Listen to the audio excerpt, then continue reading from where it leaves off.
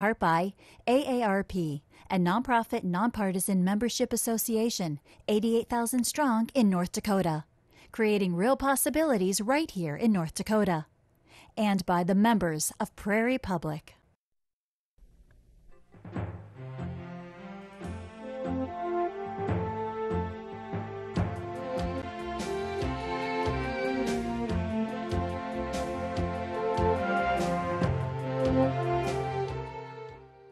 Welcome to Prairie Public and AARP North Dakota's continuing coverage of election 2018. I'm Matt O'Lean. Tonight, the debate for North Dakota Secretary of State. My guests tonight are current Secretary of State Al Jaeger, running this year as an independent, Michael Coachman from Larimore, North Dakota, running as an independent, and State Representative Josh Boschee of Fargo, the Democratic nominee.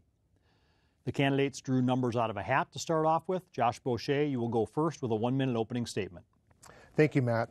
And thank you to all the viewers out there who are tuning in online, on the radio, and in their living rooms. My name is Josh Boschee, and I'm running for Secretary of State to help modernize the office.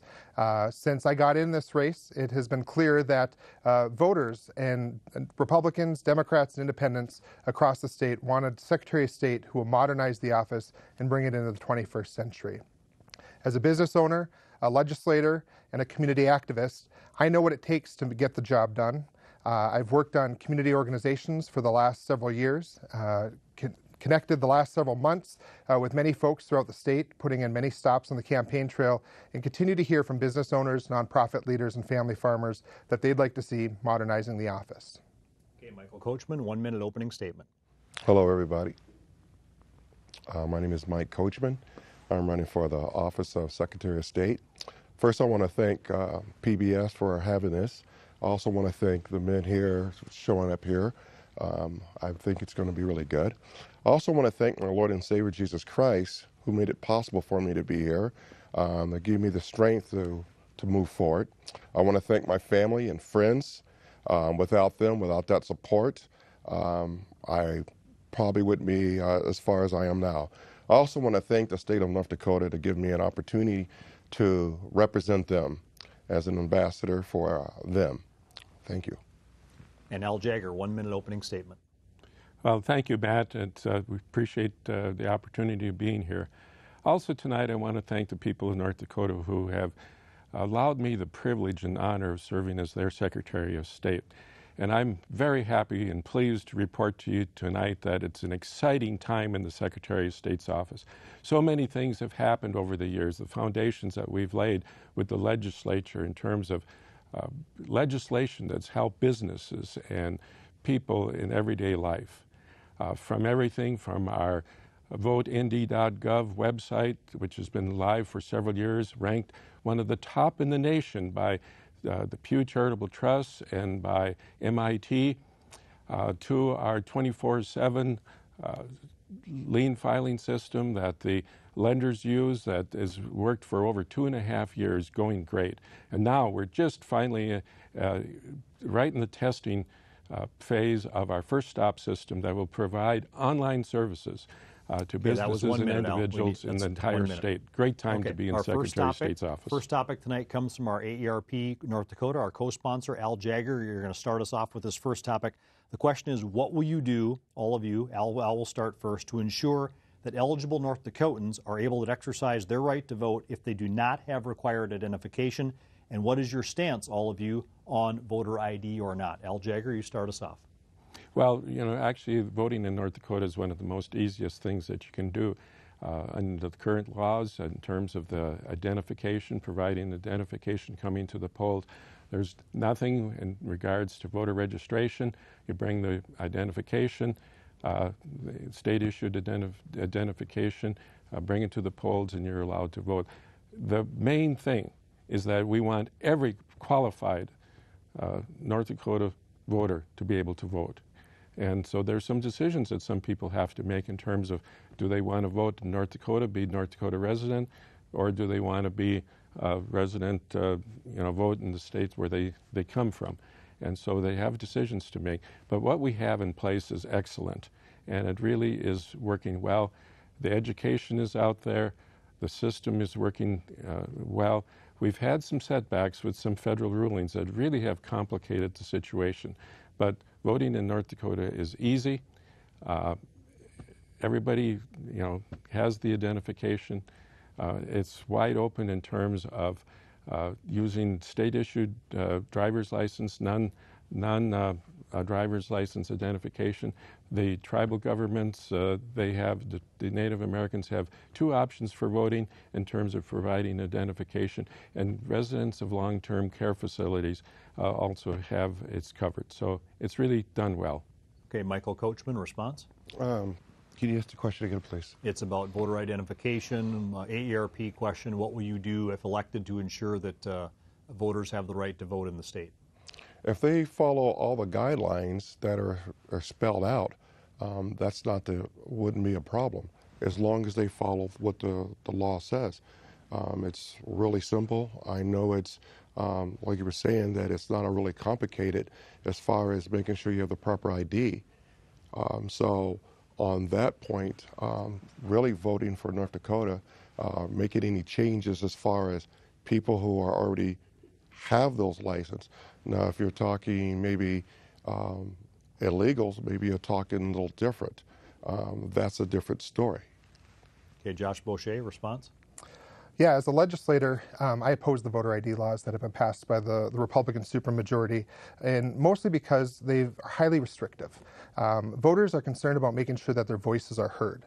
And the current law that is being fought by Secretary Jaeger and the current Attorney General to make sure that we limit who can vote based on specific things on their ID. While the Secretary of State has said that it's easy, I would encourage him to get out and visit North Dakotans throughout the state and talk about how uneasy it is to get an ID. If you go to Rolla, North Dakota, their Department of Motor Vehicle office is open 3.5 hours a month. So the idea of updating my ID or the ability to get a new ID if I've misplaced my ID is certainly a challenge for people in Rolla and most of rural North Dakota. Places like Fargo, Minot, Bismarck, certainly it's easy to get an updated ID because we have practically DMV hours that are open during general business hours and people can access it. The role of government shouldn't be to limit who can vote, but to make sure that folks who are eligible to vote are able to do that. And that might mean a little extra work on our side of government, but that's certainly our responsibility. The Secretary of State in those lawsuits has lost twice because they were too restrictive of ID laws, and we need to make sure that every voter, whether it's a college student, whether it's a single parent or a farmer who's out hauling hay and wants to stop by to vote on Election Day, is able to do that if they're an eligible North Dakotan. Al Jaeger, do you want to respond to that? Well, yes, I do, because actually there are no extra restrictions. If you're a U.S. citizen, 18 years of age, have lived in your voting precinct for 30 days, you're eligible to vote. There's no added restrictions. All you have to do is provide identification that matches that. And so it's very simple. We have about 98% of the people that vote in North Dakota come to the polls using one of those pieces of identification. So it's not that difficult in terms of obtaining, and there are many different options in terms of how it can be done. The information is available on the Secretary of State's website. The decisions of the court have set us back and have been very challenging, and they are being appealed at this particular time because the North Dakota law, the requirements are no different than states that have voter registration. We don't have voter registration. Come to the polls with your identification and you can vote. Michael Coachman, do you want to weigh in again? Yes. What you're saying, Josh, is probably correct, but I don't think it's a voter ID or having the proper improper paperwork or proper paperwork. We stated that it is. Getting an ID is easy. I think what you're saying in Rolla, it might be a management problem. If it's open 3 days a week, it should be open 5 days a week. That's a management problem. That's different from what the requirements are. And I understand what you're saying on that. It should be easier for somebody to vote. They need to have the hours or the time to be able to get in there to be able to get those IDs or bring their paperwork in to get a valid ID. Okay, Josh Boschee, you get the last word on this, and we'll go to the next topic. Thank you. I would challenge what the Secretary has said, because The easiness of being able to vote currently, as we voted in the primary this last June, is because the court ruled saying that the ID law that was passed by the legislature was too restrictive. And it was the court that expanded opportunity to make sure that, yes, I might have an ID that's outdated or from a tribal government or college campus, and if I bring in substantiating documentation that proves that I live there, that can be used as part of voting. That makes sense to me. And that was the law before. Unfortunately, Secretary Jaeger and others continue to want to make sure that the ID has to have specific information on it. That's not a reality for folks in a variety of different situations. And so again, I'd encourage the Secretary and anyone else who's trying to pass laws to make sure that we have a really restrictive ID. Go out and talk to North Dakotans. Talk about the reality of how do I get an ID? How do I get that updated? What does my state or government or tribal issued ID actually look like? And how can we make that work for the system we're trying to protect?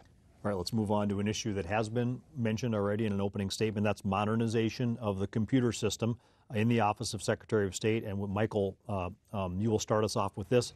How does this happen? How does the state modernize with possible budget cuts? The 10% cuts have been kind of suggested by Governor Burgum for all departments to look at 10%. Michael Coachman, start us off on this, the modernization of the office. What I would probably do first is, North Dakota has tons of talent, a lot of talent. What I would do is put out a show, or not a show, a opportunity for businesses, IT companies to say, look, this is what our criteria we're looking for our computer system. Can you meet it? And have where that if they do become within a first or second place, that we can implement that system into Secretary of State's office. We have a lot of talent. If we can't find it here, in other words, we say give you 3 months, because I got on a website and to fill out my paperwork. It wasn't the easiest thing. Matter of fact, I was calling other people to find out what do we need to do. I know there's enough technology out there that when you put your name in there, you should say, okay, this is the office I'm running for. This is all the required paperwork that you're going to need. When you put your name in there, it should autofill all the different areas. I would try to get the talent of people who are here in North Dakota first come together and say, hey, look, this is what the requirements are. This is what we're looking for. Can you help us meet them?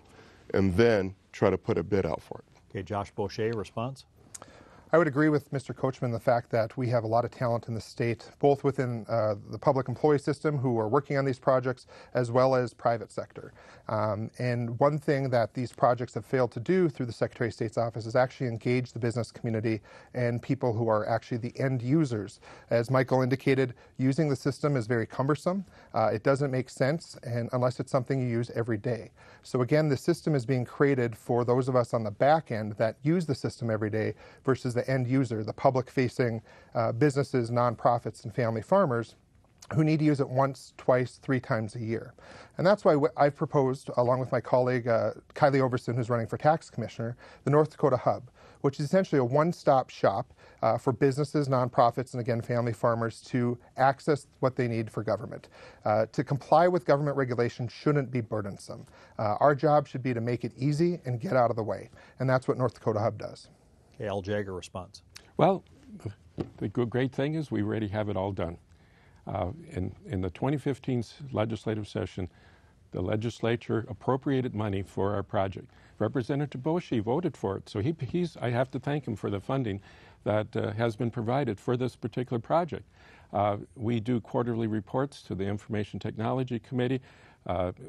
Every major project like this has a steering committee, and as an agency, we only have 2 voices on it. This project has been under development for 4 years. It's coming together great. So in terms of modernizing the office, this system is being developed by a company that has already served Secretary of States in other states. It's going to be very user-friendly. My staff is working overtime in terms of getting it done.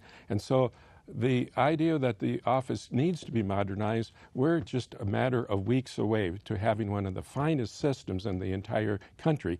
It is a done deal, people, and it's going to be absolutely great. And that's why I'm so excited. That's why I said in my opening comment about what's happening, what technology we already have in place, and where we're going into the future.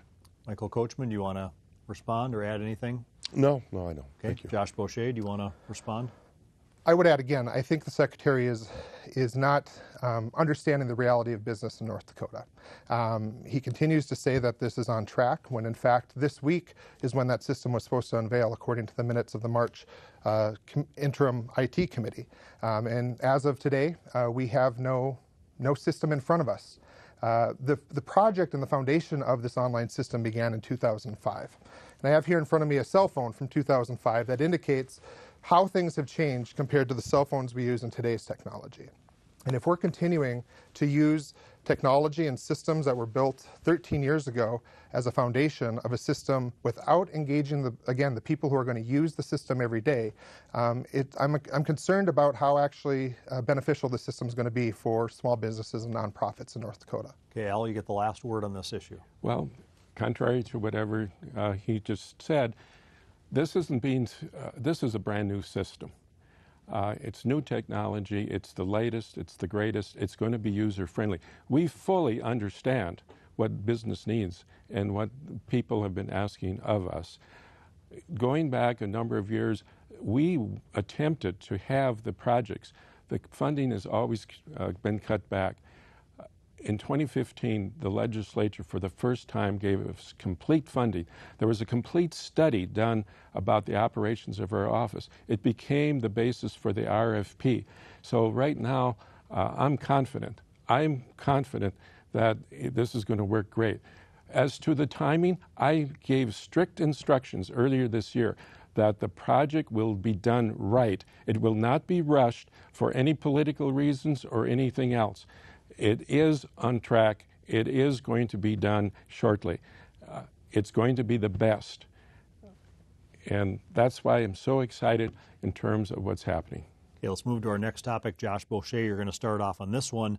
There's been talk that the state needs to replace voting machines. How does that get done? What's the message to legislatures to get them to fund that? Josh Boschee, you go first.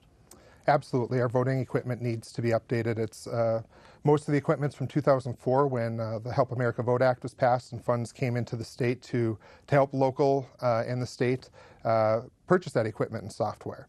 And many of the auditors I visited with on the campaign trail as I've been traveling since February have talked about how they're concerned about the integrity of the machines and their ability to work.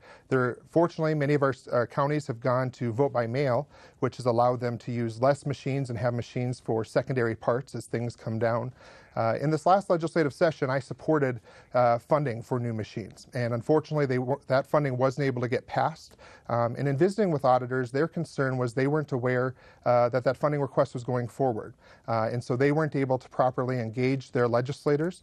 Some legislators have anywhere from 1 to 5 auditors, depending on how big their legislative district is. And so the auditors really could be a good partner in making sure we get that passed. I think it would be very impossible to think that this next session we won't get new voting equipment and software based on the cybersecurity needs we have in the state, as well as the cry we're hearing from the public to make sure that their voting equipment has the integrity it needs to support our democracy. Al Jaeger responds. Well, there's no doubt that we need new voting equipment. Last session, to set the stage, we went out for RFP, we got bids. We had a bid in place when we went to the legislature to secure the funding for the voting system. This is something that the counties were well aware of. This was to give the legislature the proper means on which to make a decision. I worked on that until the very last end of the session, and because of funding, it wasn't funded. The system that we have now, the components, Microsoft will not support those anymore in time for the next election. It's vitally important that it be replaced. Right now, we already have the RFP out, we already have it in place, and so our recommendation to the legislature and to the governor will be to use the $3 million that we've received from the federal government through the Election Assistance Commission to apply towards the purchase of the new equipment. It's sorely needed. The county auditors have done extraordinary job in terms of using the equipment that we have now, making it last, but it is at the end of its life. Michael Coachman, response? I've talked to a lot of people about the voting machines and their votes. I believe the machines are outdated. But when you get new machines, is this going to meet the requirements of the voters?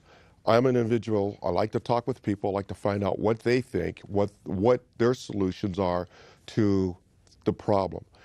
One of the problems is that when they go in and vote, as you know, in the primary, sometimes we have cross voting, which becomes a problem. That means your vote is not heard anymore because you crossed out. To me, if you're going to get a voting machine, have one that's going to have where you can do individual party. If you're a Republican, you get a Republican ticket. You get a Democrat or a Libertarian, or if you get a Constitution, you should have different ballots for each and every one to eliminate all of that and let it track that way. That when you have a recount, you have that many ballots for that machine. We got to have the machines to meet the needs of the people, not just to say, I got an updated machine. Okay, I'm going to try to get one more issue in. About 40-second responses is what I'm looking for here. Are North Dakota standards for getting measures on the ballot too limited or too easy? Al Jaeger, go first. Well, it's a long-time tradition. We've worked on it over the interim, a lot of things that have come up.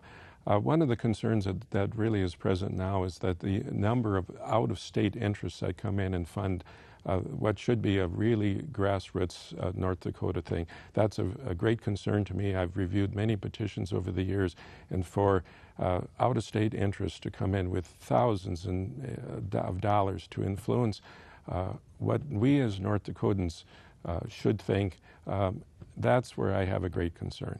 Michael Coachman, response? I believe that the people of North Dakota should decide on that.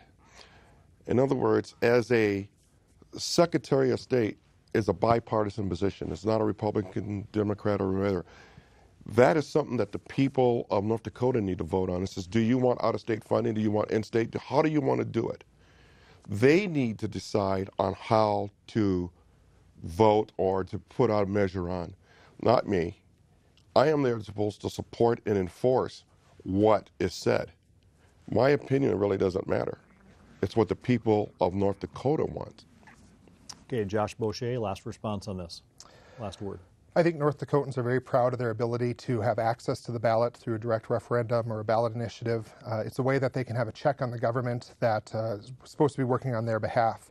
I think the one cog in our system and what we're probably going to see in this next legislative session is the idea that either the Secretary of State's office, Legislative Council, or the Attorney General, or a combination of them, works in partnership with these groups to make sure at least the language that they are putting forward is something that is, first of all, enforceable, but also manageable within our state century code. We've seen with Marcy's Law, with medical marijuana, and some of the concerns coming out with the ballot initiatives this fall, just language may not be congruent with the way things work in North Dakota. And so to, if nothing else, provide access to a legal attorney through the state for a set period of time to make sure that the intention of the ballot initiative, the grassroots group, is being implemented when people vote on it.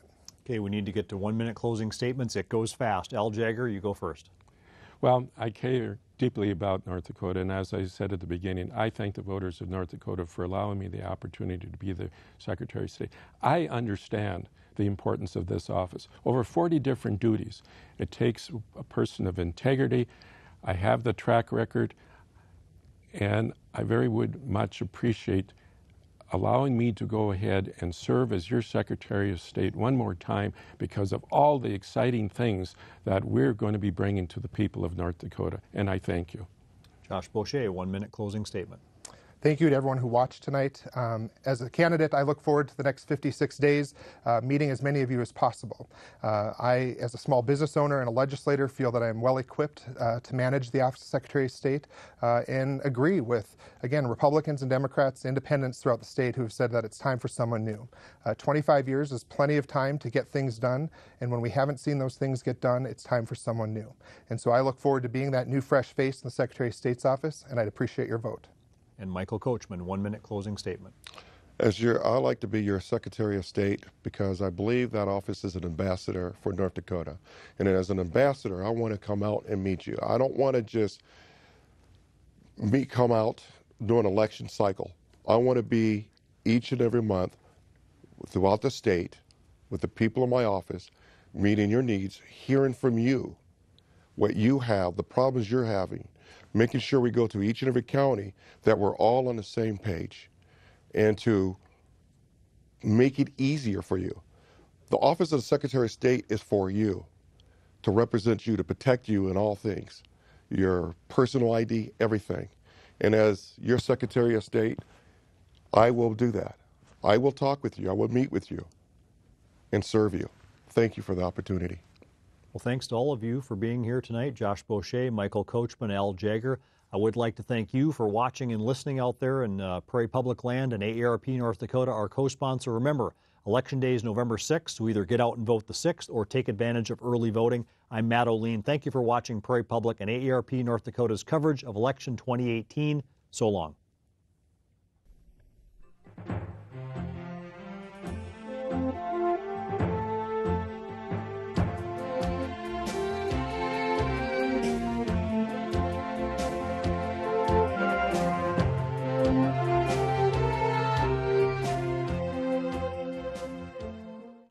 Funding for Election 2018 coverage is provided in part by AARP, a nonprofit, nonpartisan membership association, 88,000 strong in North Dakota, creating real possibilities right here in North Dakota, and by the members of Prairie Public.